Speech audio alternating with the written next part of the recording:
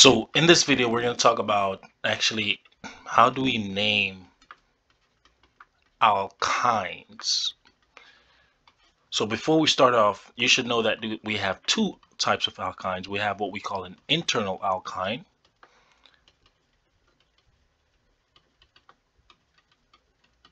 and we have what we call terminal alkyne, essentially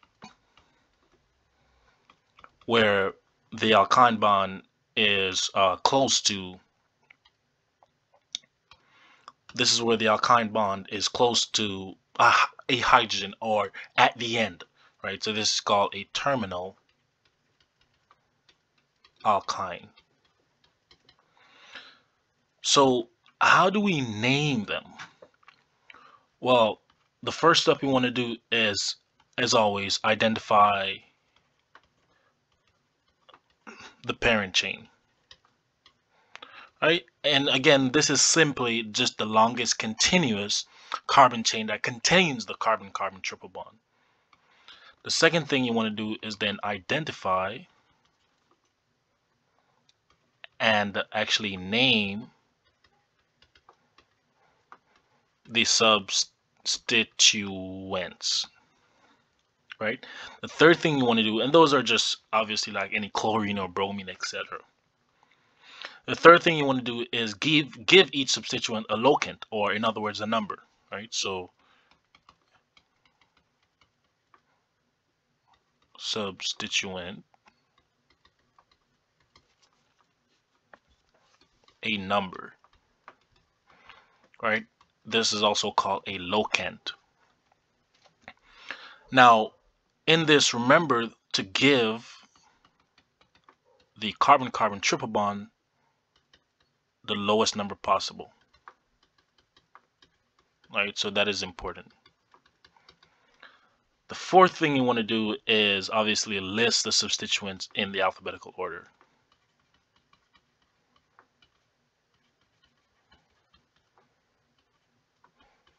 Right, so you want to list the substituents in alphabetical order. And then the last thing you want to do is actually place the bond.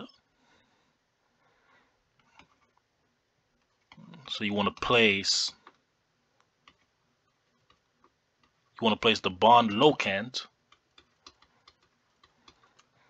either just before the parent name or just before the "-ine" suffix, kind of the same thing. So just before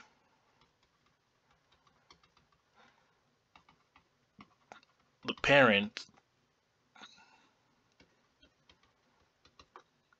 name, or just, in other words, or just before the "-ine" suffix. Right, so these are the steps that we must take to name alkynes. So let's look at some examples. Try this one.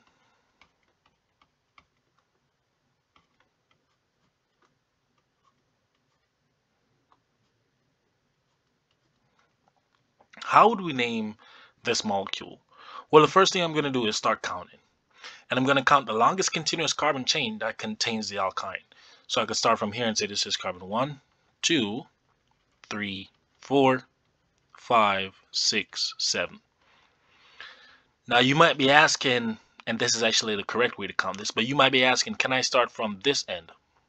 And the idea is no, that would be incorrect, because now if I start from this end, then this would be 7 becomes 1, 2, 3, 4, 5. So now I'm giving the alkyne bond 5 versus where I could give it 2. So the idea is that this way that we counted initial would be the correct way. So the parent in this case is going to be 7. Now, because this is an alkyne and not an alkane, instead of saying heptane, we say heptyne. Right? So this would be, the parent would be heptyne. Now remember that we also must give the alkyne, just like we did for an alkene, a placement. So on carbon 2 is actually where the alkyne shows up. So this would be 2/heptyne. So that would be our parent. Our substituents, well, on carbon 5 I'll see a methyl group, so I have 5-methyl. On carbon 5, I also see another methyl group, so this is also 5-methyl. And on carbon 6, I see a methyl group, so this is 6-methyl. So if we put together this name, this becomes 5, 5, 6. We put our methyl groups together, so this becomes tri because we have 3, so this is trimethyl. Let me erase this. So this would be trimethyl dash 2, then we put our parent, heptine. So this is the older way of naming. So this is the old way of naming. There's also a fancier way of naming. I like the older way because it's just simpler, but you could also do the newer version, which is still 5/5. I'm sorry, 5, 5, 6 slash or dash trimethyl dash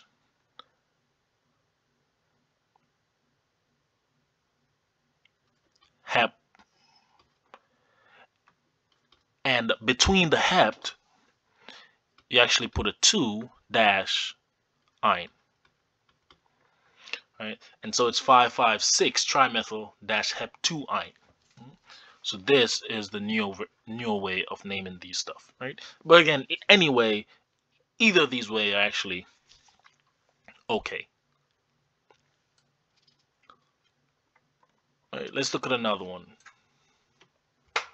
What if we're given this one?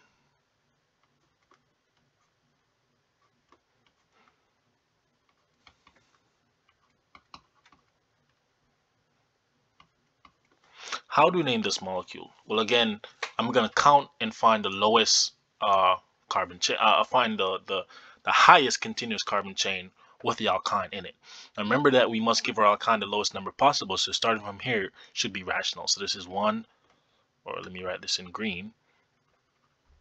This is carbon 1, 2, 3, 4, 5, 6.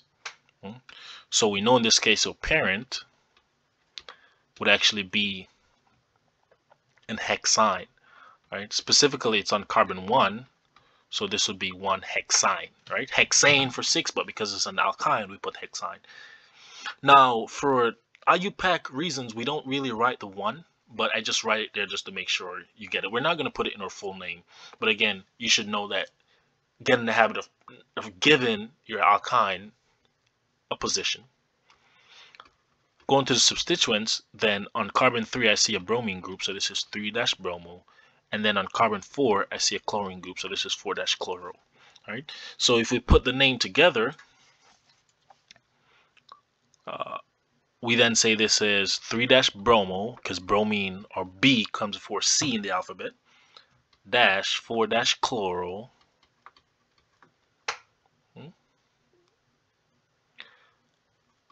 hexine.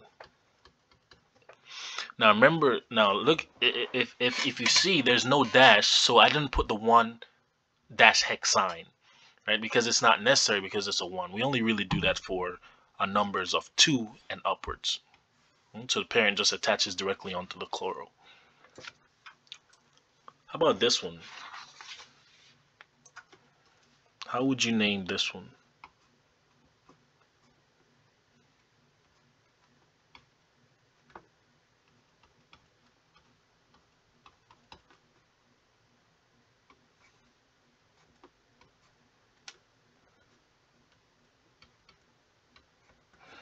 How to name this molecule? Well, the first thing I'm going to do again is find the longest continuous carbon chain. Now, bear in mind that I also want to give the alkyne the lowest number possible. So starting from the triple bond would make sense. So this is carbon number 1, 2, 3, 4, 5, 6. Now, if you also notice, I could actually count 1, 2, 3, 4, 5, 6. The problem with going this way is that we're not going to be able to name our substituents. So do it going to the left, and you could see that you'll actually have problems naming your substituents. So the only way to actually do this problem is actually count to the right. All right. So if we continue, then we know that our parent in this case, is hexane, but because we're dealing with an alkyne, it's an hexine. And on carbon 1, we have the hexine, right? So this is hexine, and we know that on carbon 1 is the hexine location. Now, what are the substituents? On carbon 4, we have a methyl group, so this is 4-methyl. And then on carbon 5, we have a chlorine group, so this is 5-chloro. We also have on carbon 3, this is 1, 2, 3, so it's propane. It's a 3-carbon chain, but because it's now a substituent, we say it's propyl, right? So this is propyl. So we have 3-propyl, we have a 4-methyl group, and on carbon 5, we have a chloro group. So if we put the IUPAC name together, bearing in mind our alphabet, this becomes 5-chloro dash 4-methyl, M comes before P in the alphabet, dash 3-propyl dash 1-hexine. Or you could say this is dash hex 1-ine, right? So this is the IUPAC name for this molecule. Now again, if you leave out the 1 in the IUPAC name, it is assumed that the hexine will actually get carbon number 1. So I mean, it's perfectly fine to leave out the 1, but again, I would write it in just to make sure. And because I would write it in just to make sure, I'm going to rename this as dash 1-hexine, right? But again, like I said before, you shouldn't really lose points if you leave out the 1, right? But again, make sure for numbers 2, 3, and above, you want to make sure you actually give the alkyne its location. But again, given the alkyne its location is important.